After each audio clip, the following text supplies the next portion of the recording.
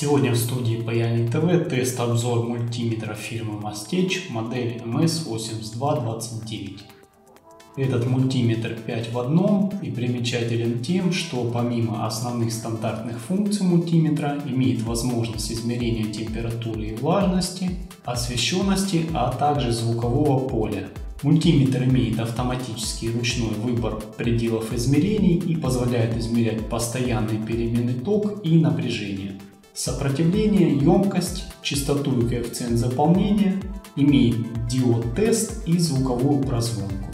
Мультиметр с Gearbest, стоимость составляет его $45 США. Мультиметр пришел в такой вот упаковке, здесь все на китайском в основном, иероглифами. Сама коробочка немного помятая, но внутри все вроде бы целое. Давайте посмотрим, что внутри и какова комплектация. Инструкция на английском. И сам мультиметр мы видим. Щупы.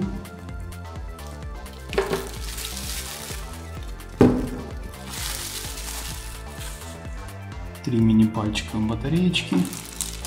Термопара, талончик и сам мультиметр. Здесь мы видим, есть подставка, резиновый чехольчик, достаточно плотный. Размеры мультиметра составляют примерно 9 на 19 сантиметров. Весит мультиметр, мы видим, около 420 грамм.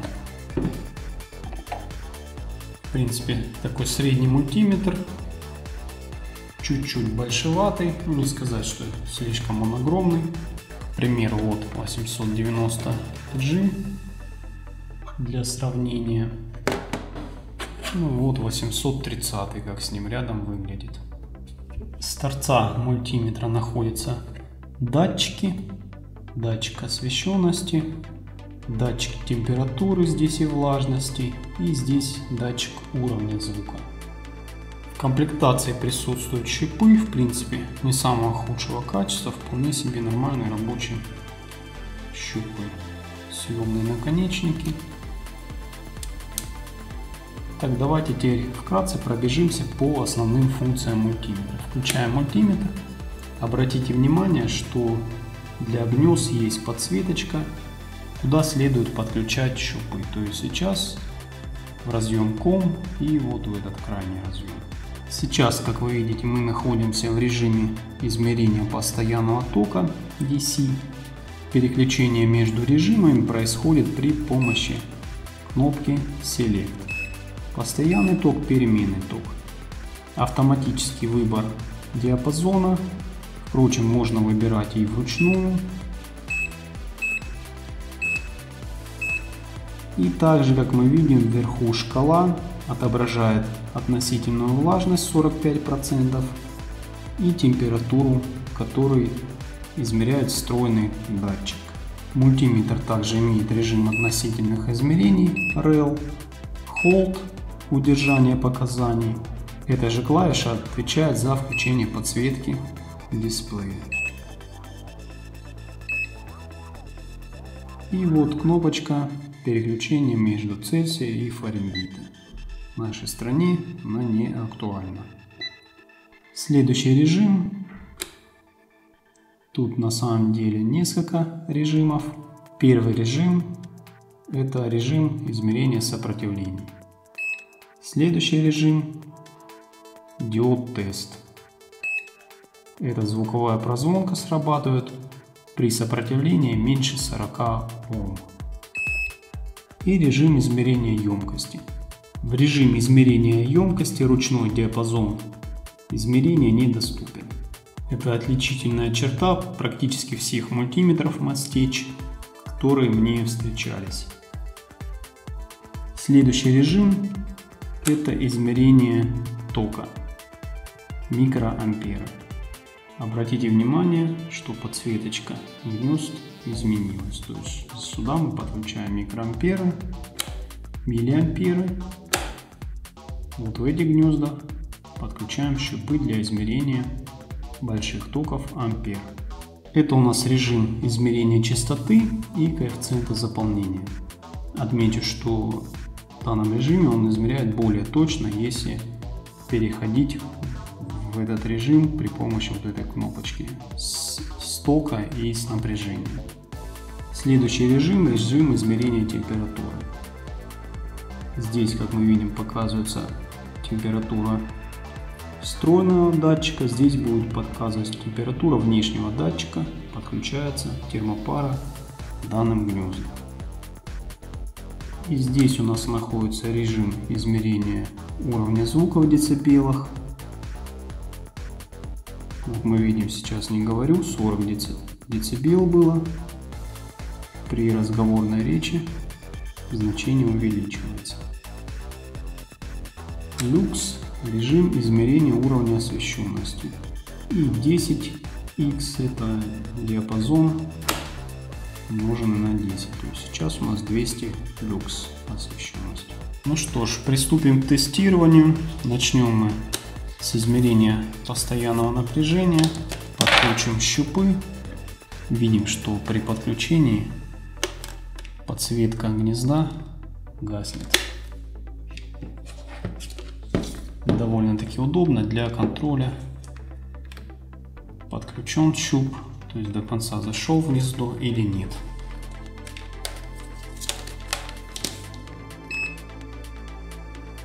Включим подсветочку. Постоянное напряжение у нас режим. Автодиапазон. Возьмем источник опорного напряжения на микросхеме AD 588 BQ. Вот такие вот напряжения она выдает. Видим, насколько точно: 10 и 5 вольт. И померяем. Вначале 5 вольт, 5,01, затем 10 вольт, видим 10,02. То есть, как видим, есть небольшая погрешность. Внутреннее сопротивление щупов я померил 0,1 Ома. Теперь режим переключаем в режим измерения переменного напряжения.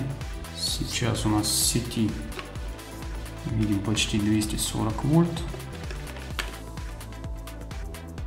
Где-то на 3-4 вольта завышено напряжение. В этом режиме мы можем переключиться в режим измерения частоты 50 Гц и коэффициент заполнения 50%. Теперь следующий режим, режим измерения сопротивления. Берем банк точных сопротивлений, погрешность 0,01%, вещей и ТДК.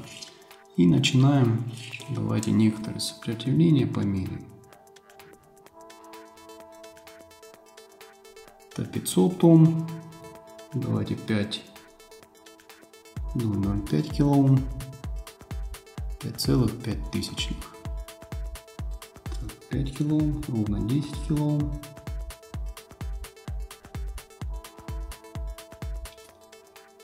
Так, что тут еще? 200 кОм давайте.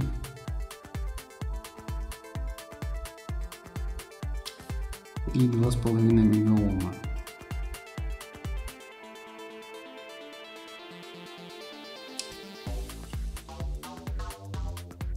Так, теперь тест, насколько долго он думает. Давайте переключим ручной диапазон, поставим.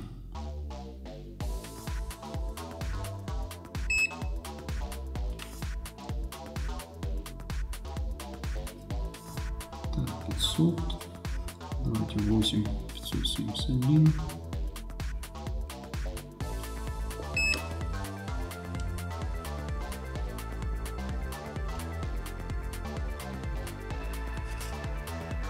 25 кОм, Обратите внимание. Сейчас вот в ручном режиме, насколько он быстро отображает значение после прикосновения. И сейчас автоматический режим. Вернемся.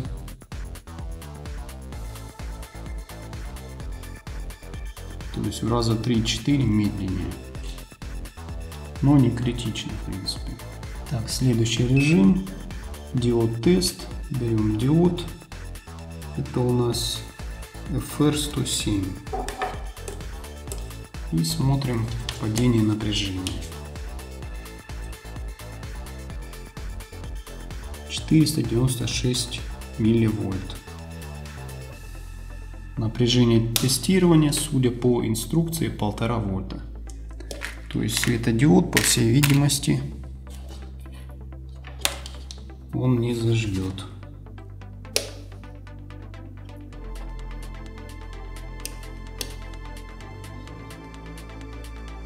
Да, светодиод не горит, этого напряжения 1,5 вольта недостаточно. Следующий режим. Звуковая прозвонка. Ну, здесь все просто. Меньше 40 Ом есть сопротивление. Издается звуковой сигнал.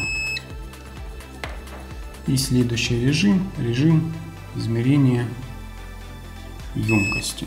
Маленькие емкости мы мерить не будем. Судя по спецификации, емкости он измеряет где-то от 40 нанофарад. Давайте 100 пикофарад мы подсунем, попробуем. Покажет он что-то адекватное или нет. Нет, показывает 270 пикофарад. Ну, значит, начнем побольше. 1000. 1360 пикофарад показывает. Так, теперь 10 нанофарад.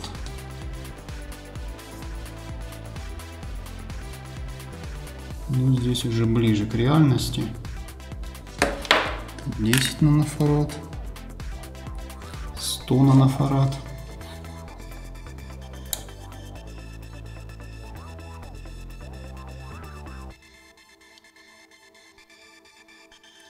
Здесь 7,8. Теперь электролиты пошли. 1 микрофарад.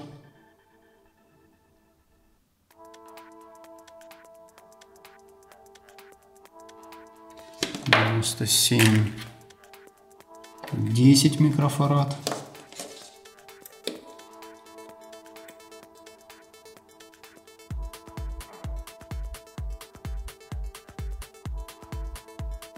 Десять 8, 100 микрофарад электролит.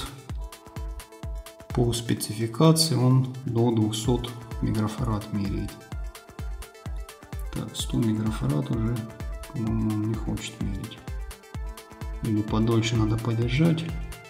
Не, 100 микрофарад мерить он не хочет. Наконец-то я вам показал превышение.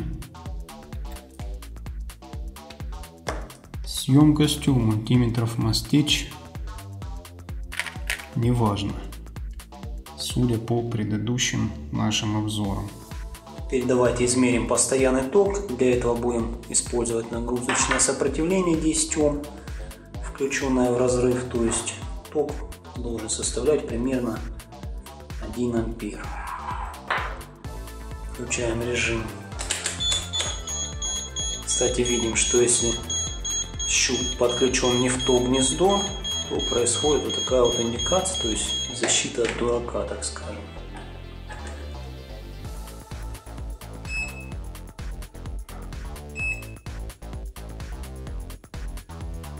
Ну, примерно видим ток 1 ампер, 980 миллиампер.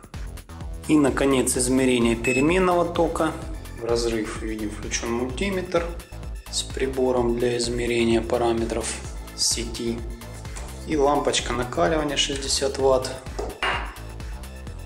Включаем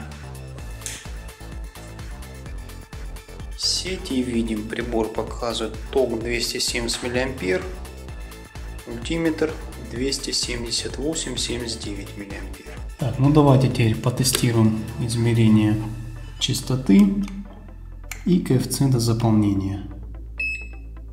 Для этого используем генератор GK101, обзор которого был у нас ранее на канале. Так, начнем мы с синусоиды. Поставим сразу, давайте, 50 Гц. 50 кГц точнее. Вот он показал 50 кГц. Так, 10 кГц. 10. Ну, мерит он почти до 100 кГц. Это вот сейчас у нас так, 900, не то 90 кГц. Так, теперь коэффициент заполнения. Давайте частоту 10 Гц поставим. 110. Пускай будет 110. Прямоугольный сигнал. 16%. Так, еще раз 16%. Коэффициент заполнения. Так, 110 Гц. Коэффициент заполнения. Видим ровно 16%. Давайте 92%. Так, 92% коэффициент заполнения, ровно 92%. Достаточно точно. Так, ну и частоту для разнообразия 888 Гц. Видим, частота 887 Гц. Далее возьмем термопару и померяем температуру.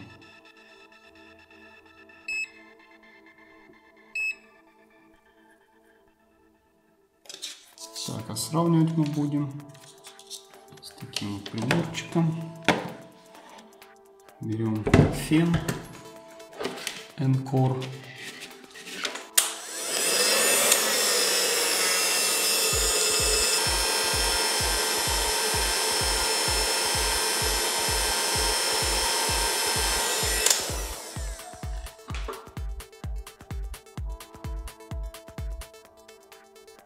Инертность у мультиметра чуть похуже, но в целом достаточно точно измеряет температуру. И теперь, что касается уровня звукового давления, мы уже померили. То есть видим, как он реагирует на голос, на какие-то звуки.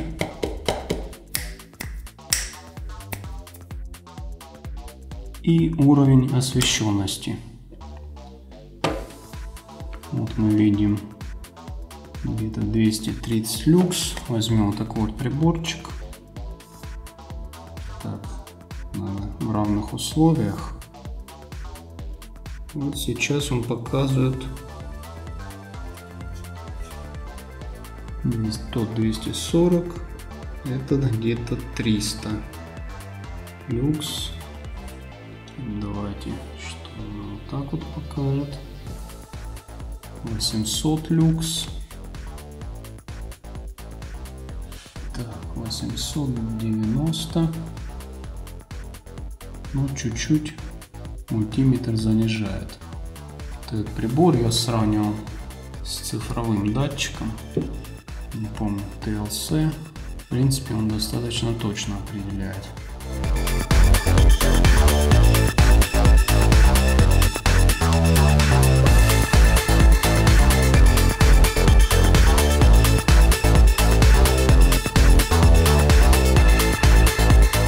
Разобрали мультиметр. Здесь мы видим плавкий предохранитель F2 на ток 10 ампер шунт. Видим с обратной стороны. Здесь мы видим микроконтроллер PIC16 F54. По всей видимости, он служит для контроля правильности подключения щупов в соответствии с выбранным режимом. То есть мы помним, что если у нас щуп неправильно включен при каком-то режиме, то происходит звуковая иллюминация, световая иллюминация. Также мы видим, таким вот образом осуществляется контроль наличия щупа в гнезде. То есть нормально замкнутая кнопочка там присутствует. И там же индикатор, подсветочка. Так, ну и на самой плате тут видно, что обилие подстроечников целых 8 штук на основной плате и 3 штучки на плате датчиков. Здесь видим 2 микросхемки с залитой компаундом. Основная вот эта микросхемка измерительная, которая TFS 9721 LP3. К ней, кстати, можно подпаять, есть в интернете схемы, как это сделать. RS-232 порт к выводам 48 и 64 подпаивается. TX, RX. Там ставится оптопара и пара резисторов. И можно вывести RS-232. На плате датчиков здесь мы видим микрофон, датчик освещенности и датчик влажности. Плата сделана так вот отдельно. Тоже операционники стоят. Никаких цифровых датчиков нет. Все аналоговое. Ну, выводы по мультиметру какие? Плюс, конечно, что 5 в одном, так называемый мультиметр. Но кому-то эти функции нужны, кому-то не нужны. Здесь уже каждый решает сам. Минусов я вижу тут 2. Во-первых, это нет возможности измерения коэффициента усиления транзисторов. И второй минус по емкости. Опять-таки, наверное, болезнь всех мастечей. Не измеряют малые емкости до 1 нанофарада. И больше 100 микрофарад также отказался он измерять. Если нет отдельного измерителя емкости, то, на мой взгляд, это минус будет. По ценнику, я напомню, в Gearbest он на текущий момент стоит $45. Поэтому стоит переплачивать или нет за дополнительные функции. Это уже как бы решайте сами. На этом все. Спасибо за внимание. Подписывайтесь на канал Паяльник ТВ. Всем пока.